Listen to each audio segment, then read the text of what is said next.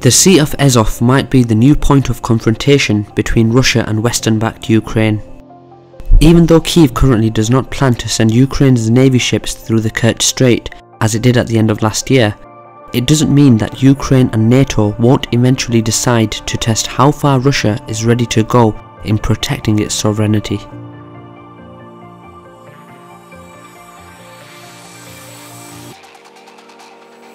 I'm your host Kasim, and thanks for joining me for another KJ vid.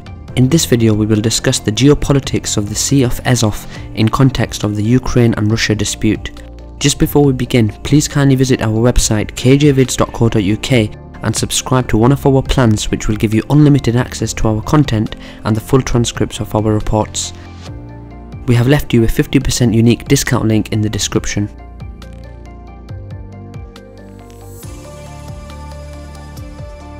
The Sea of Azov, which is the world's shallowest sea, plays host to two important Ukrainian ports, Mariupol and Berdyansk. Mariupol is a crucial industrial port city in the Donbass region with a population of around 450,000. It has been tense in the city since the spring of 2014, when Russia-backed Donetsk People's Republic briefly controlled it. Ukrainian military managed to recapture the city, but during the year and also in 2015, Russia-backed forces had at least two opportunities to regain control over the strategically important place. However, the Kremlin stopped the Donetsk People's Republic forces in the middle of their military offences and made them sign the Minsk peace agreements instead. In the summer of 2014, the city was almost abandoned by Ukrainian military and was practically left to various volunteer battalions to defend it. Still, Moscow ordered its proxies not to capture Mariupol. Many analysts believe that the Kremlin at the time had some deals with a powerful Ukrainian billionaire oligarch Renat Akhmetov, who owned steel plants in Mariupol. Leaving the city under Ukrainian control, the Kremlin provided Akhmetov the opportunity to keep using the strategic port for his own business interests. Ever since, the port became a tool for contraband, money laundering and lucrative business for both Ukrainian and Russian oligarchic groups. After Ukraine imposed an economic blockade on the Donbass territory held by pro-Russian forces in 2017, Kiev effectively lost control over the important Donbass mines. Since the mines are located in Donetsk People's Republic, the authorities of this self-proclaimed entity now export coal to Russia, and then Ukraine buys it from Russia and exports it via the port of Mariupol.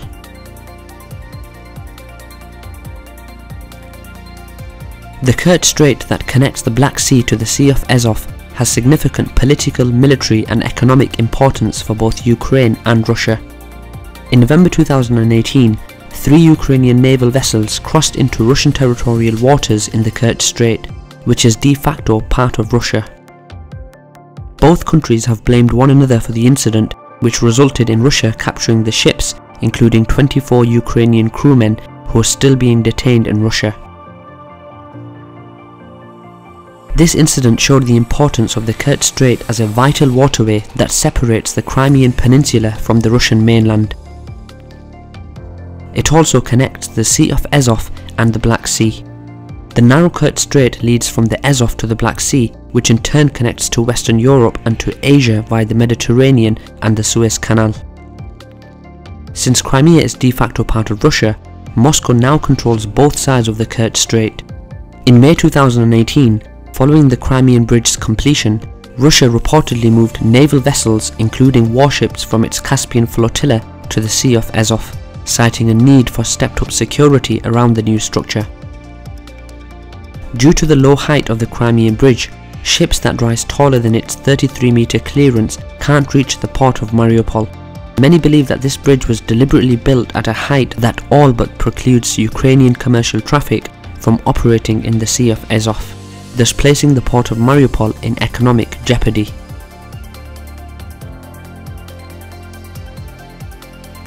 In 2003, Russian President Vladimir Putin and Ukraine's then President Leonid Kuchma signed the agreement that makes the Sea of Azov jointly controlled territory, allowing both countries to use it freely.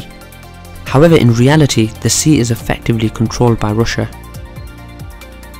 By gaining full control over the Sea of Azov, Russia is actually attempting to prevent Ukraine from going ahead with its plan to set up a naval base in the Sea of Azov.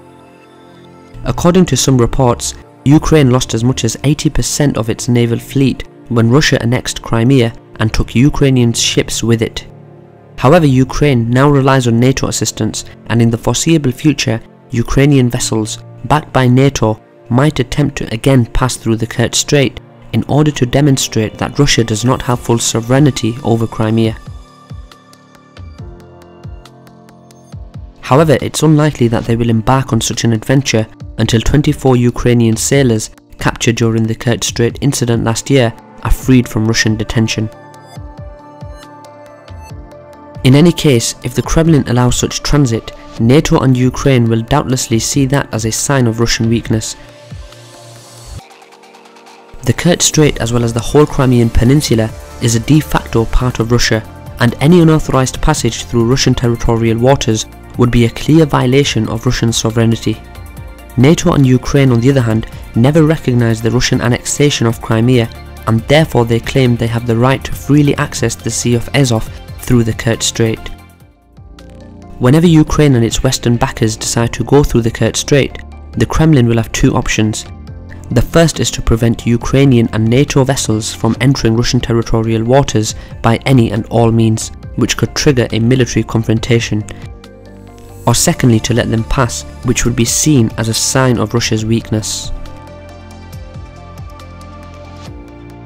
In the past, Russia has done its best to avoid any potential confrontations with NATO member states and its allies. In November 2015, a Turkish jet shot down a Russia Sukhoi Su-24 near the Syrian-Turkish border. Russian Foreign Minister Sergei Lavrov said that Russia would not initiate a war as a result of the incident. In May 2018, the US military killed dozens of Russian mercenaries from the Wagner private military company. Following the incident, Russian media was silent. In October 2018, Russian officials accused the US of attacking the Russian Khmeimim airbase in Syria, but the Russian military never responded. In August 2016, Vladimir Putin accused the Ukrainian Defense Ministry of killing a Russian soldier and a FSB officer in Crimea at the border with Ukraine. Apparently, Ukraine sent a sabotage renaissance group to Crimea, which resulted in a brief border clash. Putin said Russia would not let such things slide by, but in fact, Russia never responded to the alleged killing of its military and intelligence personnel. Since the Kremlin is obviously not ready for any serious confrontation with Ukraine and the West, it's very unlikely that it would dare to prevent NATO and Ukrainian ships from passing through the Kerch Strait. NATO and Ukraine, on the other hand, are expected to keep checking how far they can go with provoking Russia.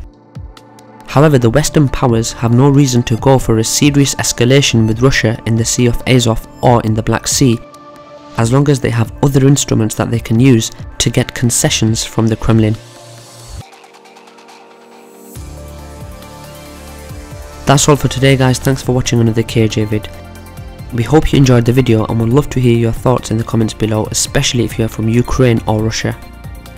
Please don't forget to visit our website kjvids.co.uk. We really need your support in order to build our subscriptions so that we can become financially independent from YouTube, who consistently demonetize our videos simply because they are about geopolitics. We have left all our YouTube subscribers a 50% discount link in the description below. Thanks for watching again, and see you next time.